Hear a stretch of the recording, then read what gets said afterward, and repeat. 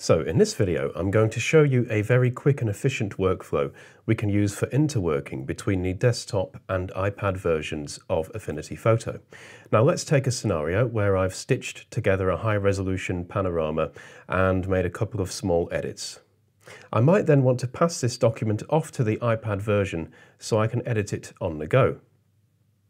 So what we can do here is go and save the document to iCloud Drive or some other cloud storage.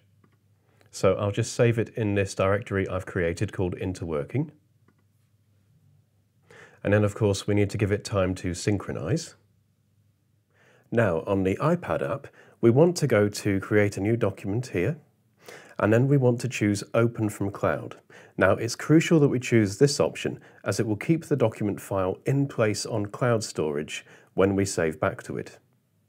So on iCloud Drive, I'll just find the Interworking directory and we'll find the document we saved from the desktop version and go ahead and download and open it.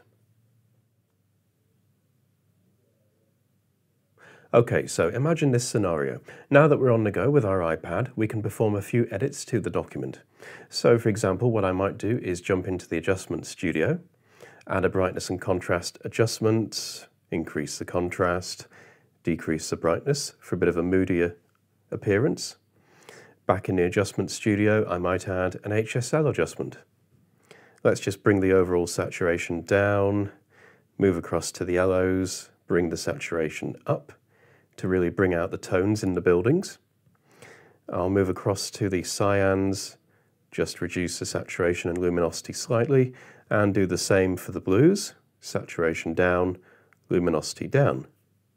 Then on top of all that, I'll move to the Layer Studio, select the pixel layer, go to the Filter Studio. I'm going to add, if I can find it, a Gaussian blur filter. There we go. Okay, I'm going to convert this to a live filter. So first I'll choose a suitable radius. Then I'll tap the live filter button, choose yes. If we go back to the Layer Studio, we'll see if we double tap the pixel layer, the Gaussian blur layer is now child layered. We'll just double tap it to bring up the settings. We want to preserve alpha, and also in the more options for this layer, I'm going to set the blend mode to overlay and also play around with the blend ranges here. So I'll tap source and just drag the shadow node down, do the same for destination. So we end up with a kind of a nice diffuse glow effect.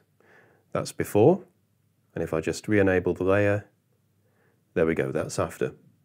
So anyway, I just kind of sped through those edits because what I want to demonstrate is that when we're done editing, by tapping the top left icon here, okay, now what we want to do is tap on the little burger icon for this document and choose Save.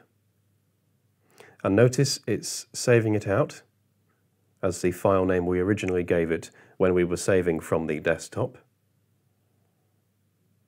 And again, we'd have to wait for that to now synchronize to the iCloud Drive.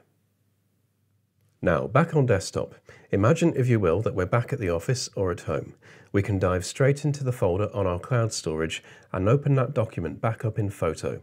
So I'll go to File, Open, and we're already in the Interworking directory, so I'll just select the document and open it. And as you can see, the version we edited on iPad is there with all of the changes present. So that's the couple of adjustments we added, plus that live Gaussian blur filter for that diffuse glow look. And there we have it. I just wanted to share with you a very quick workflow for interworking between the iPad and desktop versions of Photo. Hope you found that useful. Thank you for watching, and don't forget to check out the other video tutorials.